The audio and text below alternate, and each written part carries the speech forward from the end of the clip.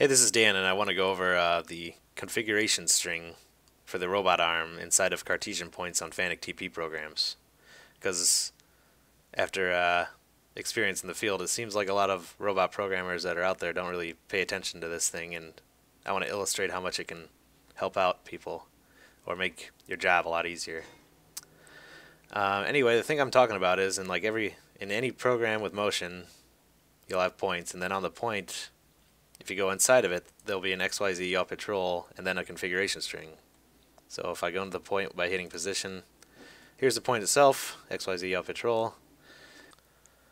So this is the string I'm talking about, this NUT000. You may have noticed a cut because I screwed up the video midway through and I had to change this point. But anyway, so this configuration tells the robot how to get to this point, in this case point 2. And how to configure the arm, and I'll go over each one by one. So this N, I'll start with that, is to flip the wrist, or the wrist configuration. So N is not flipped and F is flipped. So I'll run the program to illustrate how the program works normally, and then we'll flip the wrist by changing that configuration. So there it is, just moves there and back. The end. So let's go change the wrist configuration. So just hit position, config, and just the down arrow or up arrow, and then bam, now the wrist is flipped. So now I'm gonna run the program again to illustrate how this affects the motion path. So it'll do pretty funky move. So wham, wrist is flipped. Now if your car was out here, it probably would have crushed the car, or maybe it might mess up the robot dressing or anything. So you have to watch out for that. And let's go back now to illustrate the other stuff.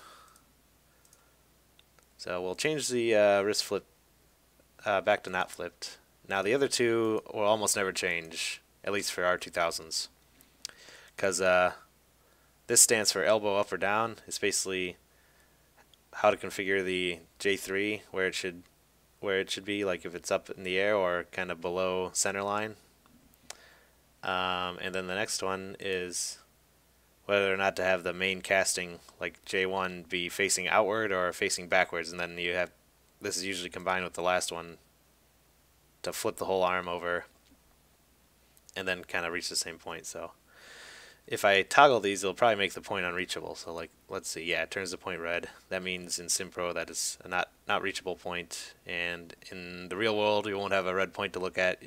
So when you try to run to it, the robot will just say point unreachable, or an easier way, you can just hit representation joint and it'll say kinematic solutions are invalid. So yeah, it's not reachable. So let's just reset that. We'll change the point.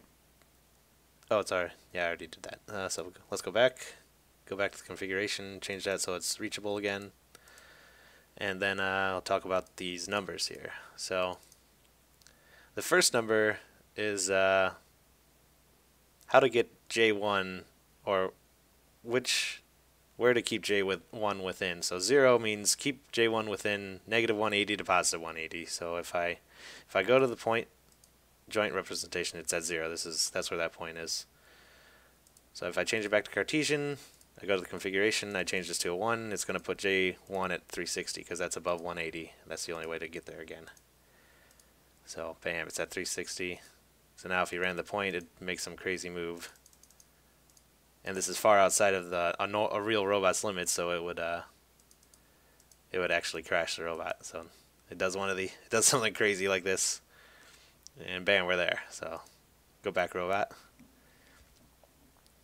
And we're back. So yeah, that's pretty crazy. But so that's what the first portion of it does.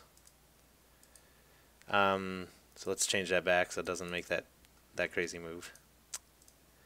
And the next one is J4. Like 0 means keep J4 from within -180 to +180. And a 1 would mean make it above 180, and a -1 would mean keep it below -180. So let's put a 1 in here, and you'll see when I run the program again that it'll do this crazy move. So yeah, it does that. We'll move it back. And now for the last configuration.